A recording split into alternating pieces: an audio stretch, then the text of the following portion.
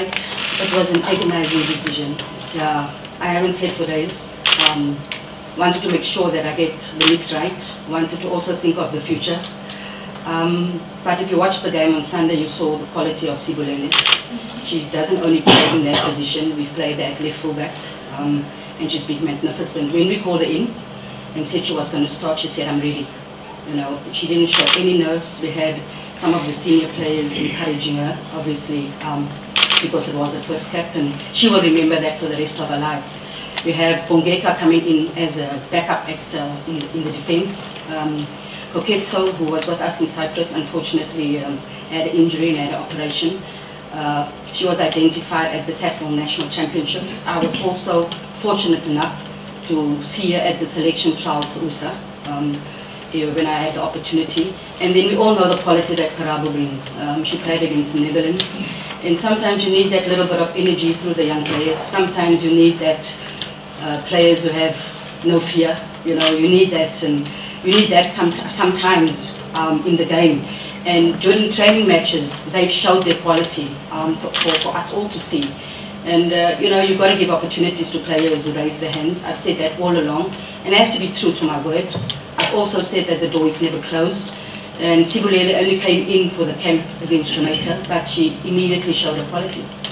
Because it's never ever been about me alone. It's always been about the team as a whole. Because we cannot do without each other. You know. Yes, I make the final selection. I make the final announcement, my decision. But I have a technical team. I have a support staff, and obviously the players. Without them, we wouldn't be here. So for us, it's a collective. You know, we cannot do it. And I think for everyone, not just the group that's going, but for the whole of South Africa, it's a historic moment. I think back to our tumble, and we didn't even win AFCON.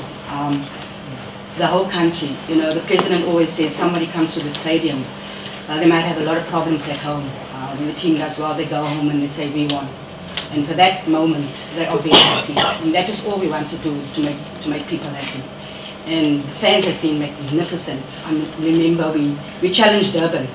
And I'll honestly say that that was the most fans I've ever been involved in a game with Banyana. So they have been magnificent. So it's for everyone. It's for the coaches out there that have come before. Not forgetting Joseph Nkonza. He qualified the team for the first major tournament, which was the 2012 Olympics. You have Vera 2016. You have Sasoli coaches who prepare players. You have players that have come before in the national team. You have current Sasoli players. I think everybody needs a pat on the shoulder, on the back.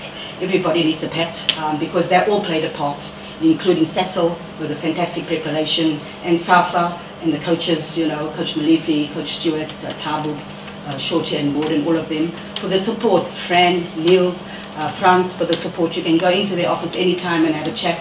So it's not just about me, it's about a whole collective group.